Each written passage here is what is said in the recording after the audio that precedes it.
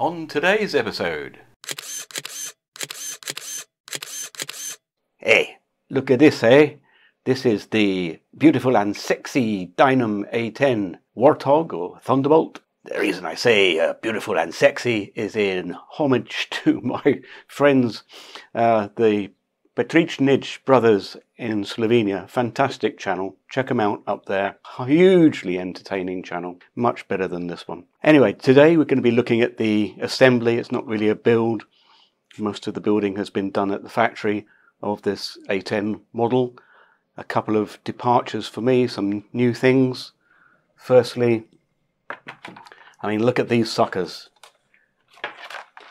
That's one of the eternal questions. Do they suck or do they blow? These guys, twin 64mm EDF fans, controlled by two 40-amp speed controllers. All this is supplied and cabled up at the factory. The other new thing for me is that this will be the first model that I have with retractable undercarriage. The retracts you can see there. And again, pretty much everything has been done at the factory to get us going. Additionally, in the box we have some glue supplied, although I think I'm going to be using hot melt glue for most of what I need. The rest of the control linkages and such like in there.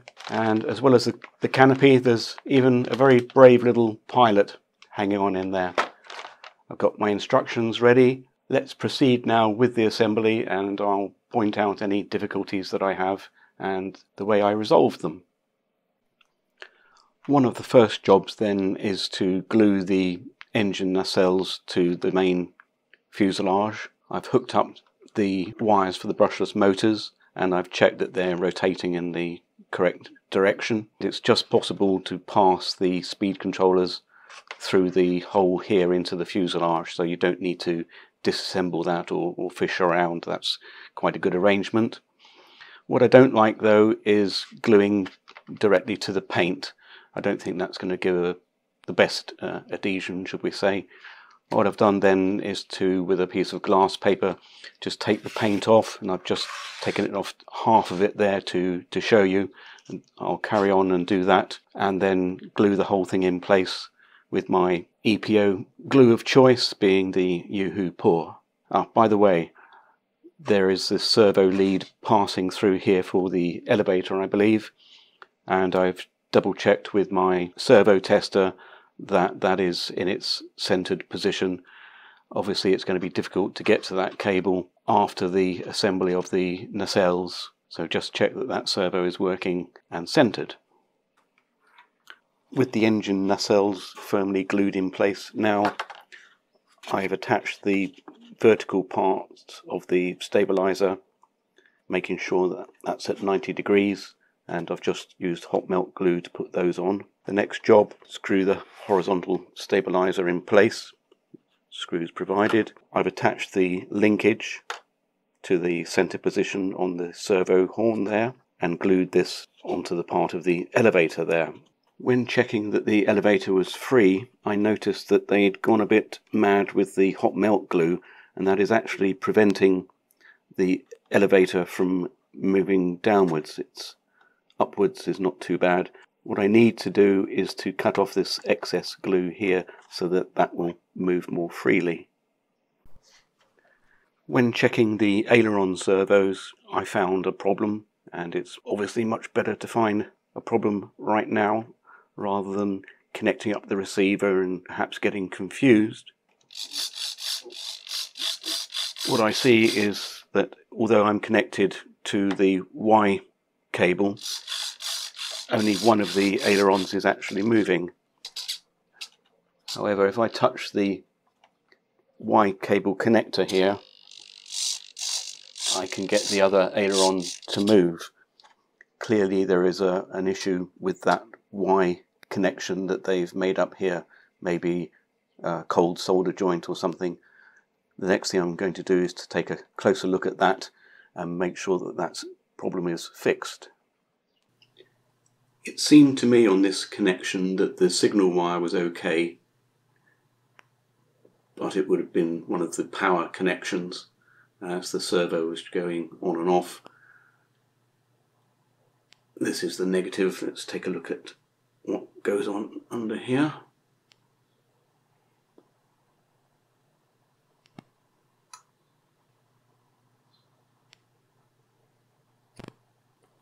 That appears to be okay. Let's take a look at the positive.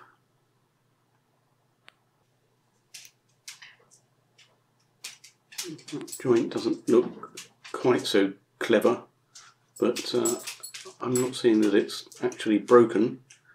Maybe it is the signal wire after all. Let's take a look at under here.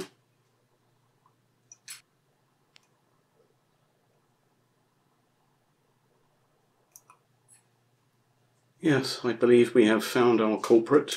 It was in fact the signal wire. You can clearly see that it's soldered to the bottom there, but you can see the chamfer there, which is the end of that connection, and indeed we can separate the two.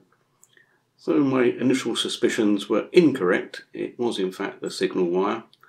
I shall get that resoldered, and I think what I'll do is to cover it all in some hot melt glue, which will provide insulation and also some support for the wires. And I'm really glad that we found that at this point in the game and not when we're flying around. Now then, the moment you've all been waiting for. It's time to spin these puppies up and see how much current they're going to draw. For this exercise, I've invested in a couple of these graphene Turnigy batteries. These are supposed to be particularly good, and they're nice and low, around about 2 or 3 milliohms. Let's see how much juice we can suck out of them. One thing before we start is I wasn't happy with the way that they'd wired both of the UBECs together from the speed controllers. As far as I'm aware, you're only supposed to power the receiver from one. What I've done then is to take the 5-volt wire out of one of the ESCs and just taped it back there in case I need it in the future. There is only one UBEC that will be powering the system. Safety squints on then.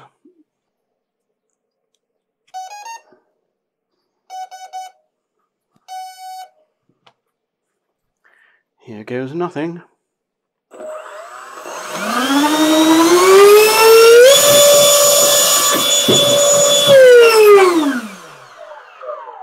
Madre mia. What did we get up to then? 439 watts, 37.9 amps. That's definitely a moving experience, and it blew the box behind me across the room, so I think we have sufficient thrust there. Now it's time to think about what receiver I'm going to use. Having the iRange X module in my transmitter gives me the ability to choose practically any receiver that I like. On the FrSky side, I quite like this guy. My thinking is that I really need to put something in here with a gyro. Flying this model is way beyond my meager capabilities. If I'm to have any chance of flying it at all, I think I'm going to have to put a gyro on it. So the FrSky is one option. Another option is to go the Spectrum route with the AS3X. Now I really like the AS3X functionality. I have that on a few of my models, particularly on the Ultrix, which is just an amazing little aircraft. So I'm tending towards using this. Either one is going to be a bit of a handful to set up the gyros on. I've heard nightmares about both of them. However, I think I'm going to have more of a chance with the Spectrum. If you have any particular comments or experience with either of these receivers, then please leave me a comment down below. But for the moment, we're going to go ahead with this guy. Let's get him connected up, and then we can check our servo movements and the retracts. Here we are then, just lashed up for the moment with the AS3X receiver there. Let's check the ailerons. That's good. Elevator. That's going the right way as well. There is no rudder on here, but the nose wheel is steerable, so that is on channel 4. Obviously the landing gear is up at the moment. Let's now then see how that works.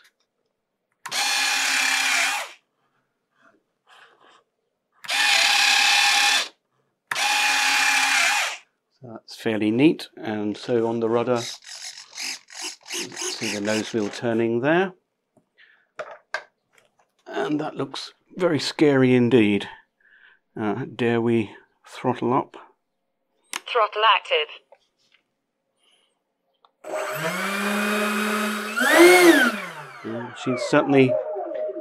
She's certainly keen to get into the air there.